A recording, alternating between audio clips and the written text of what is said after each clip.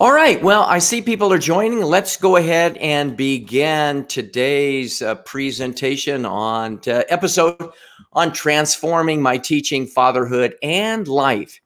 And before I get into that, I want to make a couple of announcements that are coming up. I think are really important. Next week, next Sunday, I'll be interviewing Elaine Oliveira, and we are going to be talking about how to thrive as an online language teacher, how to set up your own teaching practice, how to design lessons, how to target your audience, how to select recording equipment, microphones, how to, just do everything related to online private teaching. And I'm really excited to have her on for next week's broadcast. That should be really exciting. That's next Sunday. And that should be really a wonderful opportunity to meet. And I think this opportunity will give students a chance to identify the types of teachers, materials, and so forth that they might consider as they're looking for private lessons.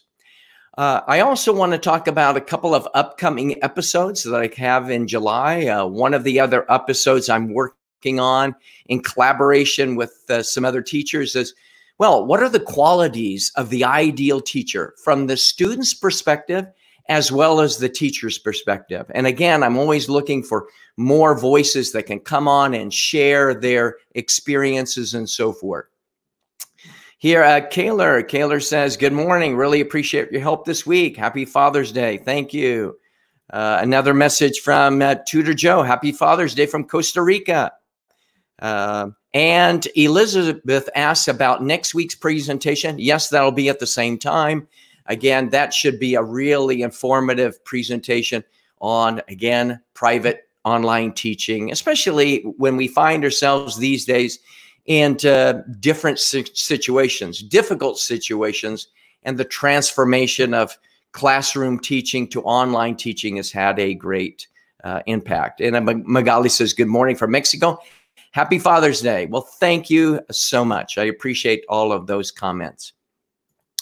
Well, one of the other things I want to mention, two things before I get into the broadcast, is last week, as I was talking about listening, I mentioned, well, actually, there was a information in that PowerPoint about Youglish, but I never talked about that. And certainly I'm not going to, not because of time today, I'm not going to go into detail about this, but Youglish is a fantastic service. It's amazing. It's an amazing tool to improve your pronunciation. You type in a phrase like hit the books or whatever you might want to, and it's not just in English. And this service will scour the internet for videos that contain that word. And the video will actually start at that point where you hear that word in the video, and you can watch video after video after video that can help you in pronunciation practice. I think that's a great tool for you to use. The other thing I want to do is I want to do a shout out. This past week, I'd like to give a shout out to the students at Jose Figueres Ferrer Technical High School in the historic town of La Lucha in Costa Rica. I had the opportunity to visit with them in their class, and I certainly can say that their country and the world are in good hands with such insightful students. And it's wonderful to be a part of, learning and sharing around the world. Well, let's get into today's presentation. I'm going to begin by just a basic introduction, and then we'll just launch into the topic for today. So here we go. Hi, I'm Randall from Randall's ESL Cyber Listening Lab, presenting ideas on language teaching, culture, and human development. And today, to begin with, I want to wish everyone a happy Father's Day, whether you're a father, a grandfather, an uncle, a mother raising children, or anyone who has worked in that particular role of fostering understanding and just rearing of children. It's a very important role in people's lives. And today, what I'd like to talk about is a little bit about the role of being a father, both in the classroom in a way and also in my teaching, and just the evolution and transformation as a father over the years. So as part of that, what I want to start with some opening thoughts. And my opening thoughts come, well, there are a couple of profound statements attributed to the Greek philosopher Socrates. And Socrates said this. He said, number one, the only true wisdom is knowing that you know nothing. And the other point that I think is really important is the unexamined life isn't worth living. Now, what do these mean? And I think these comments really resonate with me.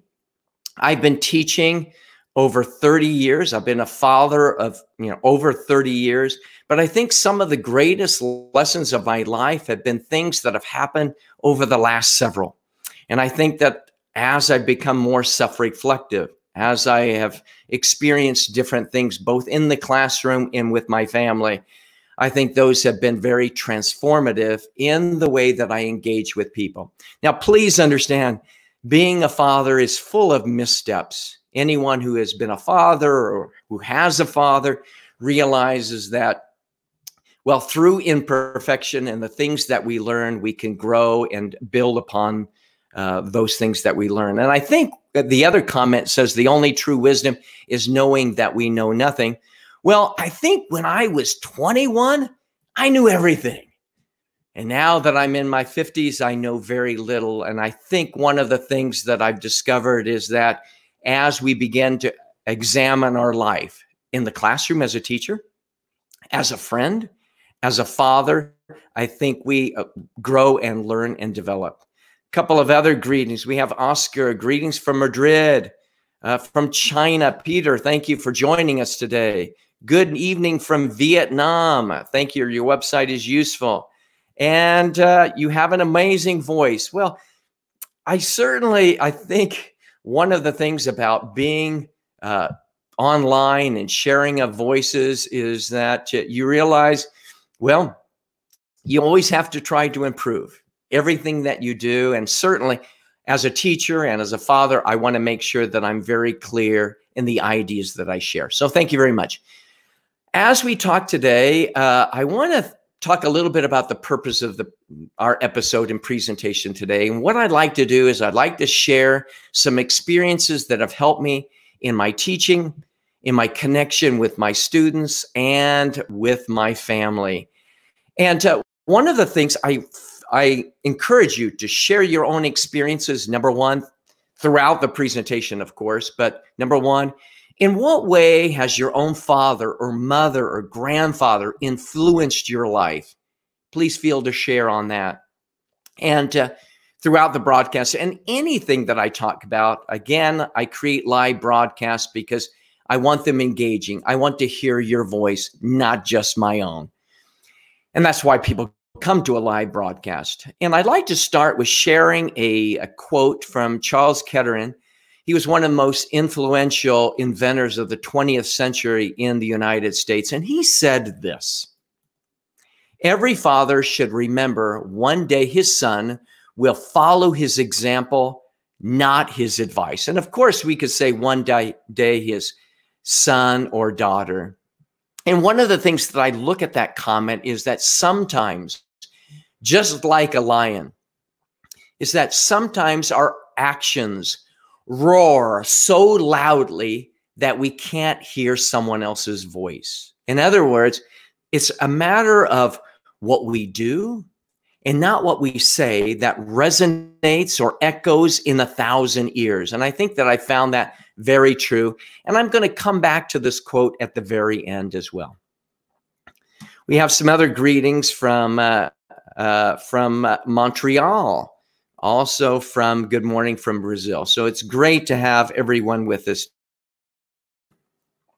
So let's go. Again, I'm Randall from Randall's ESL Cyber Listening Lab, talking about transformation and about transforming my teaching, fatherhood, and my life. And I encourage my children, if any of my children are watching today, feel free to chime in as well.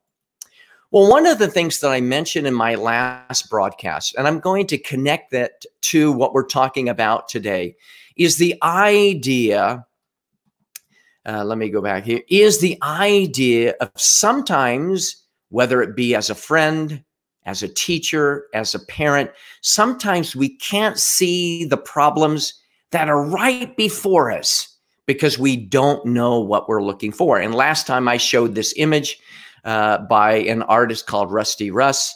And sometimes if you look carefully, I ask people, how many tigers do you see? And invariably people say, I see one. But if you look really closely at the stripes on the tiger, you will see the hidden tiger.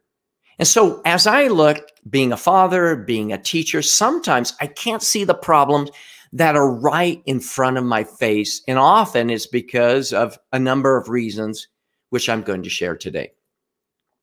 So I'm going to talk about 6 lessons that I've learned.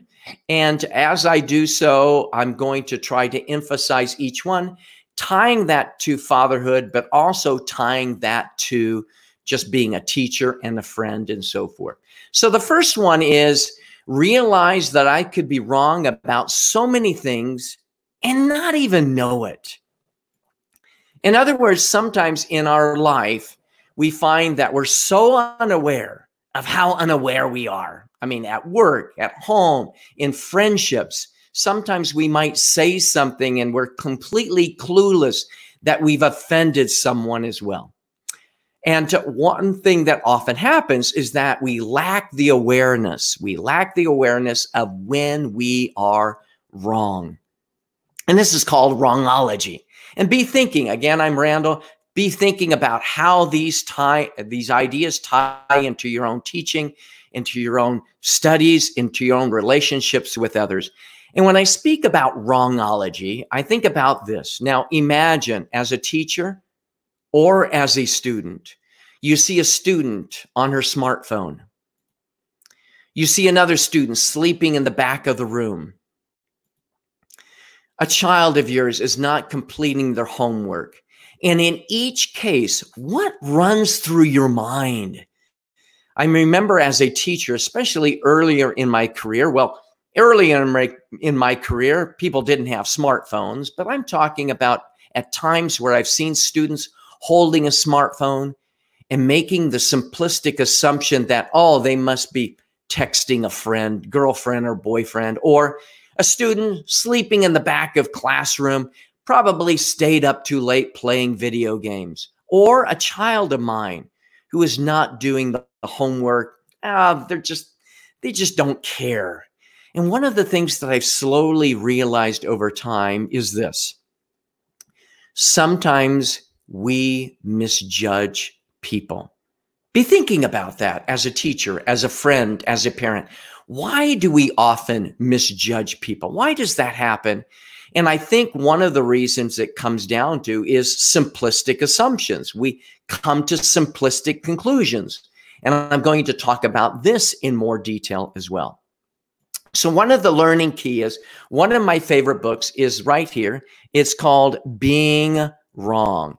And every book that I show you is actually going to be in the show notes at the end of this presentation. And one of the power of this being wrong is this. This is a book by Karen Scholes. And she said, however disorienting, difficult, or humbling our mistakes might be, it is ultimate wrongness, not rightness, that can teach us who we are. So as I began to explore some of these same situations, right?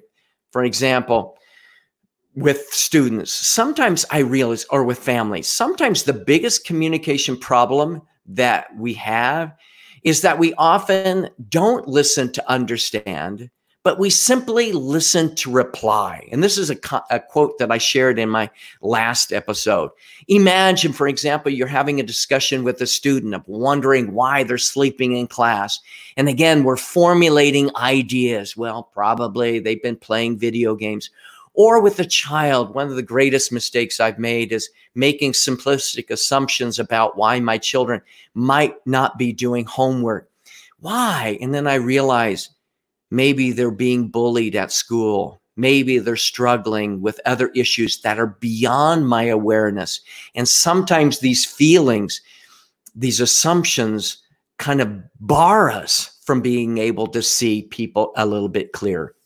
One of my other favorite books is called The Invisible Gorilla: How Our Intuitions Deceive Us. This is another great book that allows us to understand things that are beyond our awareness. Sometimes it's called inattentional blindness. So one of the questions I want you to think about and feel free to share is, have you ever been wrong about someone or something? What did you learn from this experience? And how did you learn to see? Let's see if we have any other comments. I have a comment. Rita says, one of the points you mentioned in the presentation happens. I ponder about my teaching methods and ask myself what went wrong and try to change them. Riyadh, thank you so much. I think this is a clear point of that self-reflection, of being able to think, why did I make that mistake? Great idea. And again, we have from Isarita, thank you, Randall. Happy Father's Day and Grandfather's Day. Another comment was right here. My mother played an important role in my life. So, and again, we're not talking about just fathers, but anyone who has been influential. I became a teacher of English thanks to her encouragement. She gave me some private lessons in the summer before learning in school. She paved the way to be passionate about this lesson. And I think that idea of being passionate is critically important. Thank you very much for sharing those. So let's go on to the next point. So the first one is realizing that I could be wrong and not even realize it. The next point is to live authentically with vulnerability. Now, what does that mean? Well, let me share with you a true story. It's somewhat of a vulnerable story, but I think it's relevant to the topic. Many years ago, this is pre-marriage life. I've been married for over 30 years. And as I was dating my wife, I was visiting her in her apartment. I saw a bookshelf and I thought, oh, she likes to read. And the conversation went something like this. You know, if a woman asks you or a man asks you if you like to read and you're dating, there's only one answer. And I said, well, yeah, of course I like to read. And I looked on her bookshelf and I found a book that I had never read, and it looked thick. It looked big. And it's, of course, called Moby Dick by Herman Melville, over 500 pages. Now, my wife is the type of person to ask questions, probing questions. She would be the type to say, let's talk about the philosophical underpinnings of the character development. And I realized this was before the time where you could do a Google search and, summary, Moby Dick. And it wasn't until later that I had to acknowledge at that particular time, I didn't like reading at all. And so one of the things that I think we struggle with is that whether as individuals or as teachers is sometimes acknowledging our imperfections, our lack of knowledge. Now, I have a question for teachers, and this happened to me over 30 years ago. I was in the classroom and a student said to me, Randall, what is the difference between lay and lie? And I paused. And this could be every day and every day. Or what is the difference between whom and whom? And what is the difference between compliment and compliment? And in that particular moment, not wanting to acknowledge my inability to answer the question, I said something like this, oh, that's just something we cover in the next level. And one of the things that I realized is I just didn't want to look like I didn't know.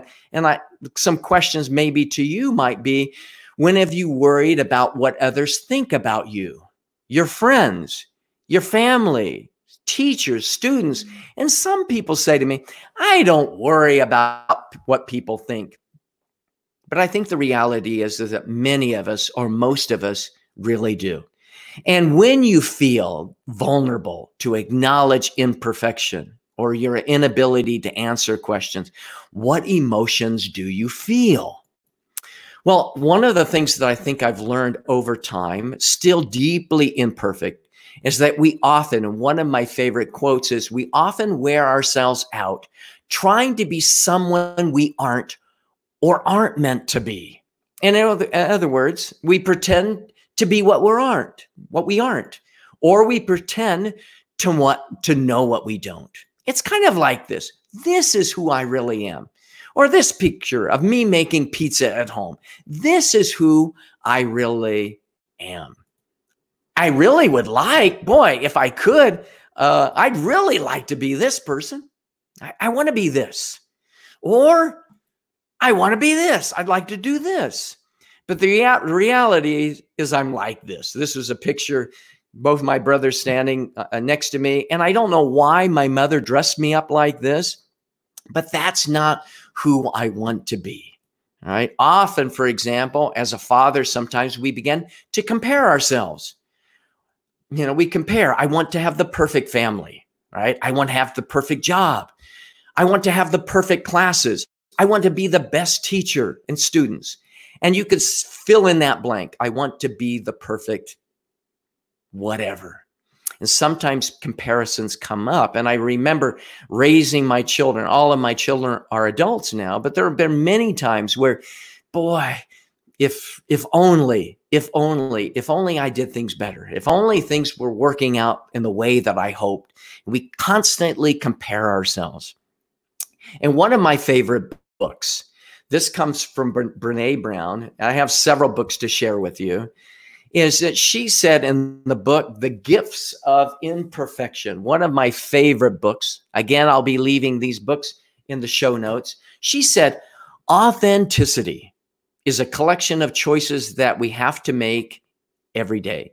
It is about the choice to show up, be real, the choice to be honest, the choice to let our true selves be seen. And Brene Brown has written a number of books. Another book is called Dare Greatly, having the courage to do difficult things. She wrote another book called Rising Strong. And all of these books have to do with vulnerability, of having courage and so forth. And the power of authenticity, of not wearing a mask of inauthenticity to protect yourself from the beliefs and thoughts and expectations of others, is an authenticity of opening up and sharing your story of struggle with others, is it builds deeper human connection with others. I mean, even as my own children have seen me over time of sharing concerns, I think it builds connections. It also attracts real people. People think that see you as authentic, as real, not pretentious. And the other idea is that authenticity helps you wear the same face, you're the same person, no matter what the circumstances are. So my thoughts to you are, what does authenticity and vulnerability? Vulnerability, the willingness to open up and share your story. And are there times when you have been afraid of sharing your struggles with others? And I truly believe, and one thing that has been said again and again, is that people have to earn the right to hear your story. And I think through being authentic and vulnerable, we can achieve that. A couple of other thoughts that have come in.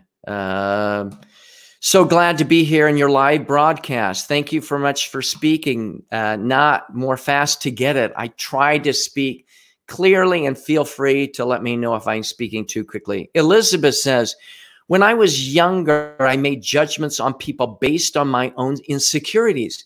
And Elizabeth, I think that's what happened to me a lot of times. All right. I think to see your mistakes, you have to put yourself out there and take risk. If you wrap yourself in your own certainties, for lack of a better word, you're going to have a harder time seeing other things, other people, and your mistakes. And I think that is really common. I think we do a lot to protect yourselves. At least I do. Another, Isarita says, yes, I have been wrong about methods I used in the class. Sometimes a lesson doesn't go as I planned. So the whole lesson may go haywire, go wild, but I must admit my imperfections to my students and they have a good laugh. And I think a lot of teachers say, yeah, if I make a mistake and I don't know something, I'll acknowledge that. But the reality is, I think that we don't. I think we're afraid. Okay, you are the perfect. I don't know if I'm the perfect father or the teacher, but I think all of us learning from our mistakes. And Rihad says the best thing is to be yourself, if possible. Absolutely. And finding people and surrounding yourself with people who make you feel whole just the way you are. Another sent, Anna says, I started using your site for my classes and then continue many years. And then I started learning about who you are and your story. Thank you for everything you share.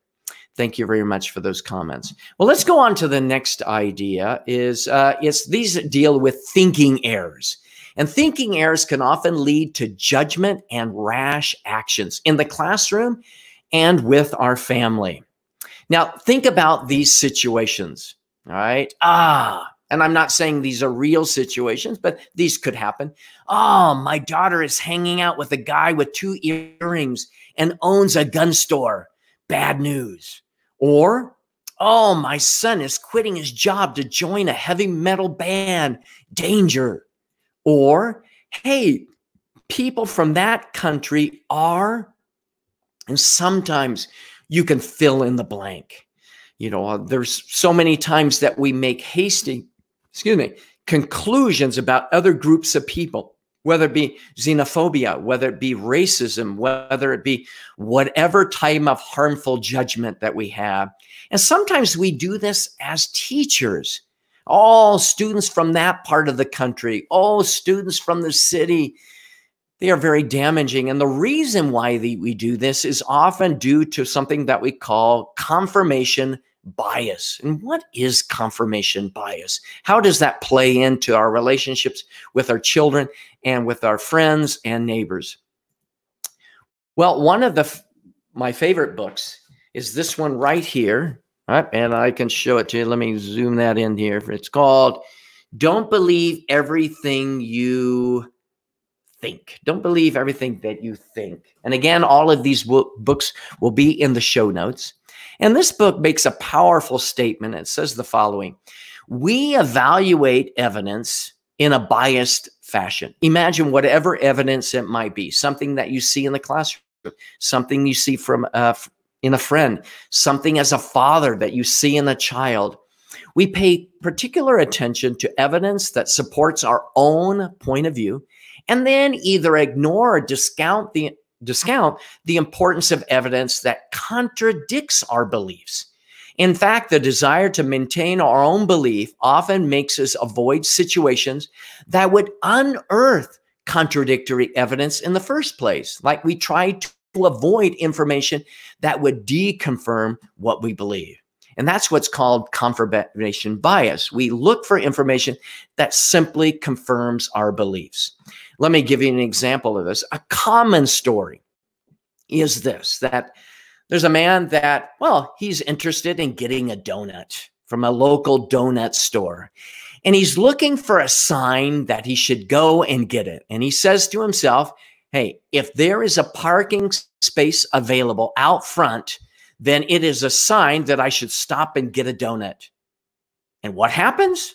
Well, there is. He finds a parking space in front of the donut shop after driving around the block 12 times. And that idea of confirmation bias is we tend to look for information that simply confirms our beliefs about our children, about our friends, and about our classrooms. A couple of comments that you might want to share is, what kinds of misjudgments do we see in the news today? All right, that are the result of misinformation or confirmation bias. And how about examples in raising our kids? How do we misjudge? How do we misjudge them? Certainly are important. Couple of ideas. Let's see what else. Randall, you've got a great library. Thanks for sharing. And one of the things that, yes, that I think I've learned over time is that, yes, 30 years ago, I didn't like to read, but I love to read. And it goes back to that idea of when I was 21, I knew everything. And now I'm in my 50s and I'm still constantly trying to learn. Have someone else from Jen from the Philippines. Thanks for joining us. And also Jen says, you're right. I also shared your sites to my students. He's very generous. Well, thank you. And I think one of the things that just over times we continue to try to understand about ourselves and so forth. The next point, and again, we have 6 points today. I'm Randall from Randall's ESR Cyber Listening Lab, and feel free to share any comments about this presentation, about your parents, fathers, anyone who has influenced you. The next point deals with admitting your mistakes and being accountable, and then forgiving others of their mistakes and letting them go. I want to share an experience that my own son taught me, and it wasn't something that I necessarily taught him. Maybe it rubbed off on him. And this is about my son, Josh. And I can talk about my son, Josh. Normally, I wouldn't name people, by name. Our son, Josh, he passed away 8 years ago. But this is a lesson that I think he greatly shared with me. And when he was about 13 years old, he wanted to talk to me privately in his room. And I said, what is it, Josh? And he said, Dad, I have something to share with you. He said, I stole a couple of small items from a few stores. And boy, to acknowledge something like this. And I said, well, Josh, when did this happen? He said, a couple of years ago. And I realized this was weighing on him, but he recognized, you know what? I need to apologize. And I said, well, what are you going to do? What would be a good course of action? And allowing him to think through this. I wasn't about to say, no, don't worry about it. It happened long ago. And I wasn't going to say, you need to go down there. And he said, no, I'm going to go back to these stores, acknowledge what I did, and accept whatever consequence comes. And that was deeply moving to me as a father, of someone willing to do that. And one of the things that I find that as teachers, sometimes we make mistakes in the classroom. Maybe we don't grade something correctly, or maybe the student has a point. We wrote something on the board. It was a mistake. It wasn't clear. Do we acknowledge the mistakes that we make, or do we try to recover or pass that off or whatever? And some of the things that we find that we need to do a better job of acknowledging mistakes. One of my favorite books is this one right here. It's going to be in the show notes. It's Mistakes Were Made, but Not by Me: Why We Justify Foolish Beliefs, Bad Decisions, and Harmful Acts. And I think we sometimes do this. And this is the quote that came from this book. As fallible human beings, all of us share the impulse to justify ourselves and avoid taking responsibility for any actions and that turn out to be harmful, immoral, or stupid. Most of us find it difficult, if not impossible, to say, I was wrong, I made a terrible mistake. And the question is, why? They go on to talk about in the book, the higher the stakes, emotional, financial, moral, the greater the difficulty. It goes further than that. Most people, when directly confronted by evidence that they are wrong, do not change their point of view or course of action, but justify it even more tenaciously. In other words, we have a tendency sometimes to hold on to the idea of being right. And one of the things that, I find fascinating are all of the lessons that you can learn in Disney movies. And my grandson loves a number of Disney movies, including the show Moana. There was a period of time where it was constantly going, Moana, Moana, and you should take a look at it. And in the story Moana by Disney, there is one of the main characters is Maui. And Maui makes a significant mistake in the movie. And he says this, which I think is transformational in the way that we should respond to others. He said, what I did was wrong. I have no excuse, and I'm sorry. No excuses, just coming straight out and saying how things should be done. And so one of the things that we should always is, number one, is admit our mistakes, whether as a parent, whether as a teacher, and so forth. But the other thing is to forgive others of their mistakes and let them move on. And this is probably one of the greatest lessons I learned from my father. A few years ago, we were out to eat, and one of my children looked at my dad and said, "Grandpa, what was my dad like growing up?" And I say, "Oh, no. No, not that one. Don't remember that one." And my father said something that really helped me understand this idea. He said, "I couldn't have asked for a better son, period." And that's all he said. There was nothing going back. Well, he did that, he did this and that, but he allowed me to move on. And I think that is so important. I think in my own teaching, I've had students, and I don't know, teachers, if you've ever had this experience, or with friends, with family members, we sometimes constantly remind them of their past mistakes, even if it's something that happened 5, 10, 15 years ago.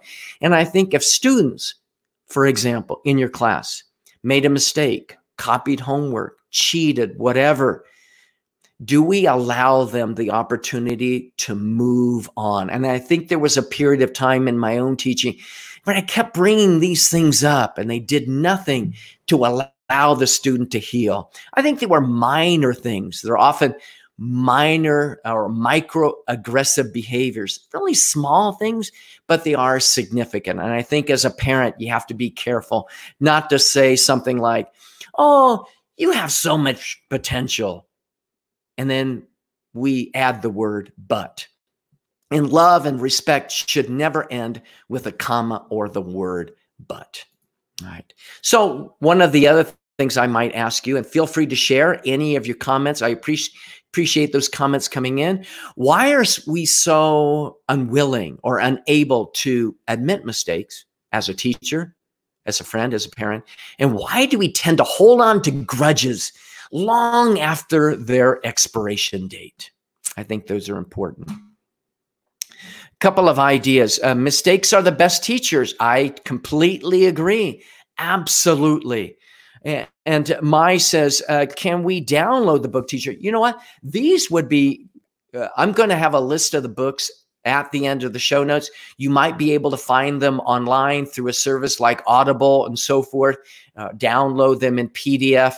That certainly would be an option. A lot of times I like a hard copy, but certainly understandable. And again, I really like the idea of mistakes are the best teachers, especially if you're willing to admit those mistakes. And the other thing, Peter said, wow, so many books in this broadcast. Have you read all these books?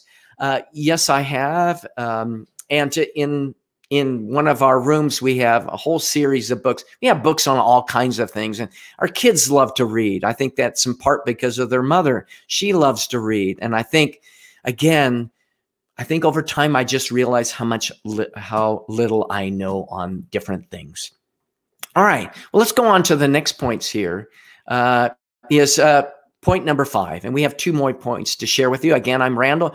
Please share your comments about anything we're discussing today, about fatherhood, about teaching, about mistakes, about thinking errors, and so forth. The next point I'd like to talk is about express deep compassion for others. This is one thing that I have discussed in another episode, but I'd like to try to weave it into some of the things I'm going to talk about today. Some of you are aware that we have a son. We had a son named Joshua. Joshua, he was born in Japan, and when he was 10 years old, he attended the International TESOL Convention in Maryland, in Baltimore, Maryland. This is a conference with over 7,000 teachers. He was probably the youngest attendee. He had his own name badge. He assisted me in one of my presentations. He loved anything Apple. He would write letters to Steve Jobs. And one of the fascinating things about him is that he was just very inquisitive. But as part of his life, he struggled with depression. He struggled with high-functioning autism and bipolar disorder. And they were very, very difficult times in his life. And over a period of 10 years, he struggled with this deeply. And then in 2012, he died by suicide. And the reason why I share his story a little bit is because sometimes when I'm thinking back to the idea of students that are sleeping in the classroom, that are texting on their phone. Maybe that student that is texting maybe their father who is right now in the hospital with their mother who is just recently diagnosed with cancer, or the student that's sleeping in the classroom because they stayed up all night taking care of a grandparent. Sometimes this level of compassion is sometimes beyond our awareness, and we need to develop empathy. And one of the best books I really like on empathy is this one right here. It's called Empathy: Why It Matters and How to Get It. Again, these books will be in the show notes. And in this book, very powerful message. He says, empathy is the art of stepping imaginatively into the shoes of another person, understanding their feelings and perspectives, and using that understanding to guide your actions. One of the biggest challenges is that sometimes empathy is very tribal in nature.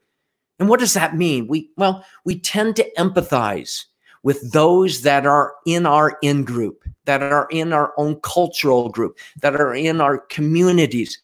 We tend to associate with people in that way. But sometimes we see, even in current events, that it's often more difficult to have empathy who is outside of that group. And this is an excellent book about talking about how to develop empathy even more. Well, one of the things that I asked one of my children, trying to be as transparent as possible, how have I done? And one of the things that I think that over time, having been married for over 30 years, having children for over 30 years, there were times where I think I'm a pretty good father.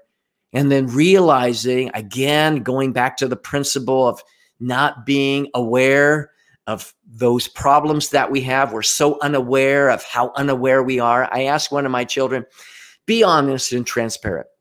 And my child said, Dad, we used to call you Robot Dad behind your back because you seemed emotionless and impossible to connect to. Probably going back to the same ideas of not wanting to be wrong, often coming up with using confirmation bias to understand my kids and making simplistic assumptions of why they were struggling, not wanting to deal with pain, especially with our son Joshua, who's going through a very difficult time. And when you feel overwhelmed, I felt at times that I had to draw myself into a cave to try to process my emotions. And I asked my daughter, and my daughter continued, Dad, you've worked really hard to connect with us in the last 7 and 8 years. I really feel like we've had a relationship with you now. And that's really meaningful for me. But I think I would transfer that back into the classroom. I think there were many times where I wasn't able to connect as well with students for many different reasons. So a couple of other questions on this point were, how do you develop empathy, especially for those who are different than you are? And what is the difference between sympathy and empathy? Feel free to comment on those questions as well. Couple of thoughts. Isarita, sorry for your loss. And one of the things that I mentioned is that everyone experiences loss, and even teachers.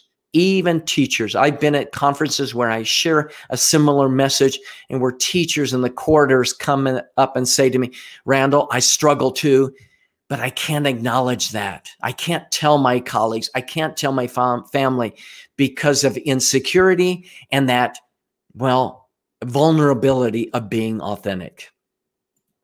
Another comment comes in from Kayla Vargas. He says, at the end, students might forget what you taught them in terms of the class content, but they will never forget how you treated them. It is vital to remember that everyone is a person and that we all have different hardships at home. And I think that, Kayla, thank you very much. I think that's so true, because really, no one cares how much you know until they know how much you care. Victor says, it is super important to put yourself in the student's position. And from that perspective, you can easily detect what is wrong with you. Yeah. Uh, yeah, absolutely. And I think we often see things from a very egocentric worldview. We see things through the glasses of our own perspectives. Isadita says, empathy is being in someone else's shoes. Yeah, and I think it's being in someone's shoes and then walking in those shoes for mile after mile after mile. Definitely so important.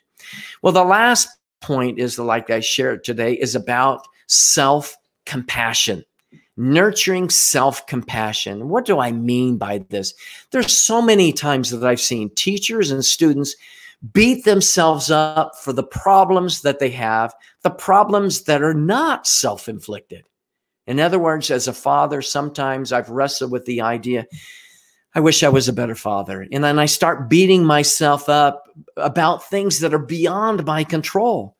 Sometimes I see students doing the same thing. Randall, I'm in level 2 and I should be in level 29. And sometimes that can be really difficult for the student to see, stop beating yourself up. Well, one of my favorite books is this. Here is another book. This book is called Self-Compassion. Self-Compassion. And this is an excellent book.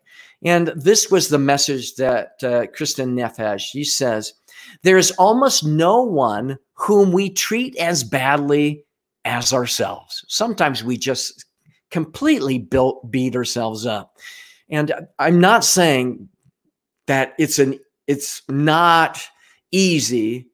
Well, it isn't easy to try to get through that. If you're struggling with something difficult and someone says to you, just cheer up, things will get better tomorrow. Who knows if they're going to get better tomorrow? But yes, through vulnerability, through building friendships with people who understand you, as a teacher and as a friend, I think we can help motivate each other and support one another. One of the important stories that is in the book, and I'd like to share with you, that I think talks about this theme. And she says in the book, a Native American wisdom story tells of an old Cherokee who was teaching his grandson about life. He says, a fight is going on inside me, he said to the boy. It is a terrible fight, and it is between two wolves. One is evil. He is angry. He is anger. He is envy. He is sorrow. He is regret. He is greed. He is arrogance. He is self-pity. He is guilt. He is resentment. He is inferiority. He lies, false pride, superiority, and ego. The other wolf is good. He is joy, peace, love, hope, serenity, humility, kindness, and faith. Oh, benevolence, empathy, generosity, truth, compassion, and faith. Then she continues, the same fight is going on inside you and inside every other person too. Then the grandson thought about it for a minute and then asked his grandfather, which wolf will win? And the old Cherokee simply replied, the one that you feed.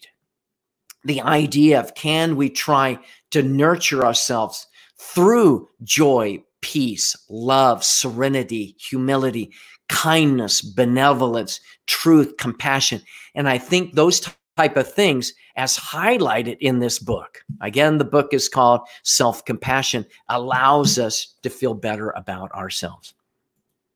Well, we're wrapping up today. And some of the things that I shared with you were realizing, number one, that I could be wrong about so many things and not know it. Again, Randall Davis talking about some of the elements, not only related to teaching, but friendship and being a father, learning to live authentically with vulnerability, right? Of showing our true selves to the world and realizing that as we take off our mask of inauthenticity, we discover people that are right next door that are feeling the same way. Avoiding thinking errors that cause us to judge others, admitting mistakes and forgiving others, including ourselves, express compassion. And even there is my mistake on express. All right. I need that R there. I know you're very forgiving and acknowledging my mistake, and nurturing self-compassion. Let's look if there are a couple more questions here, comments. Empathy requires work. It is not a brush off or a few kind words. Marcia, that is absolutely true. You don't get empathy by reading a book. So if you were to read this book on empathy, it's not like all of a sudden you're going to become an empath. That is absolutely true. It comes through compassion and kindness and showing others sincere friendship. All right. Sympathy is feeling sorry for someone. Yes, sympathy is feeling sorry for someone. Empathy is going beyond that, is actually stepping into those shoes, as you mentioned earlier, and walking and walking and walking with that person. Marel says, I like two wolves fighting inside of you, fighting for your soul, absolutely, and nourishing the one that will actually win. And the other is, Salim says, empathy needs the humanity in the human beings. And I think when you begin to show empathy, when you begin to see people as they really are, you begin to humanize versus dehumanize them. And I guess the thoughts of today, being Father's Day, of remembering the many people in my life that has been instrumental, my father, my grandfather, family members and friends, my students and so forth, have just really been instrumental in change. And so today I've talked about a number of things. And again, the focus has been focusing on transforming my teaching, transforming being as a person and so forth. And I'm hoping today the ideas that I shared will also be something that will be able to help you in your own lives, in your own transformation, realizing that this is step by step, and there's ups and downs, valleys and hills that go a long way in our own learning. Feel free to share any comments after the broadcast. Next week, we have a really interesting broadcast that will be something you won't want to miss. And again, thank you for always joining me. Again, keep an eye on Facebook for any new postings and upcoming episodes. And again, thank you very much for joining today. See you next time.